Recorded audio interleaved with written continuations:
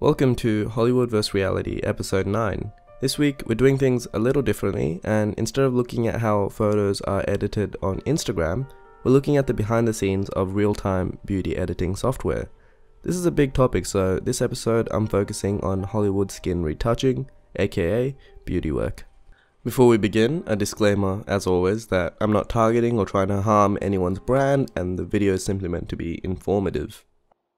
So in Instagram vs. Reality episode 5, I gave a little teaser as to how faces could be edited in videos, and you all wanted more. A lot of the time, the biggest giveaway to an influencer's Photoshop edit on Instagram are their live stories or videos, which are much harder to edit consistently. That is, until now. Well, not really now, but the technology to live video edit has been around since 2002, with one of the very first visual effect companies, Lola Visual Effects, setting up shop in 2004. These guys specialize in a niche type of VFX called beauty work, aka anti-aging, and they're just one of the many consultants in Hollywood. The need to retouch comes as a direct result of high-definition cameras, where the days of years past, actors such as Marlene Dietrich could get away with the DIY facelift of using tape and pins to pull her skin backwards. The lower definition cameras wouldn't pick up the flaws or the tape that make us human. As face tracking technology emerged, one common type of edit is putting an actress's face on a more muscular body double, like say after a long weekend of partying and looking bloated for the morning shoot. The Curious Case of Benjamin Button came out in 2008, and for the 5 of you who haven't seen it yet, it's about a man who was born at 80 and ages backwards. To make Brad Pitt look 80 required serious computational horsepower, which wasn't available yet in 2004, when they did their first initial test. To achieve this, however, they took Brad Pitt's normal face and created a maquette of it at different ages from 80 downwards. From there, they used 28 cameras on what's called a MOVA contour capture rig, and got his facial animations, which were then lifted onto a variety of smaller, slimmer actors for the first 52 minutes of the film. Then Brad takes over with makeup, wearing less and less as he gets younger throughout the film. I brought up this example because A, the director David Fincher didn't shy away from difficult CGI shots, like Benjamin being naked in the bathtub, with each shot costing from $500 to $2,500, and with a total of 300 or so shots, it was a very big part of the budget, even back then. And B, this movie came out in 2008, that's more than a decade ago, and the CGI was more than passable even then.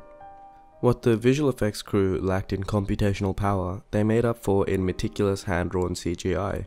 The only difference now is that the technology has drastically improved, and the computer can fill in more of the fine details itself without needing a world-class compositor.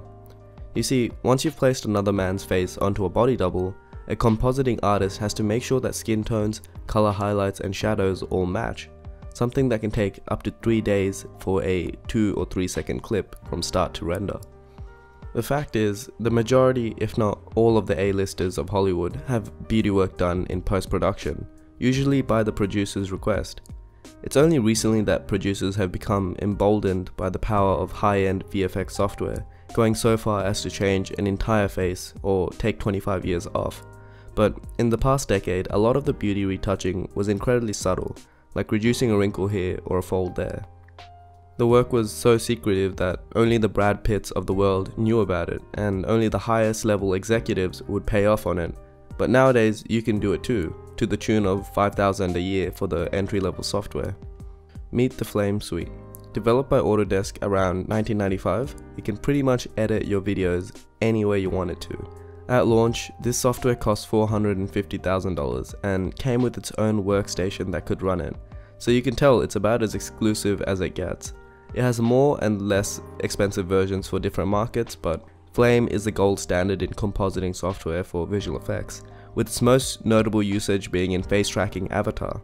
But we're not concerned about that, we're after beauty retouching here. Imagine photo retouching in Photoshop. That's one frame of a much larger puzzle. The edits you make to a photo, the blemishes you remove and the wrinkles you smoothen are recorded by the computer and applied to every similar frame in a moving video. This process of artificial intelligence greatly speeds up the process, something the Benjamin Button crew didn't have in 2008.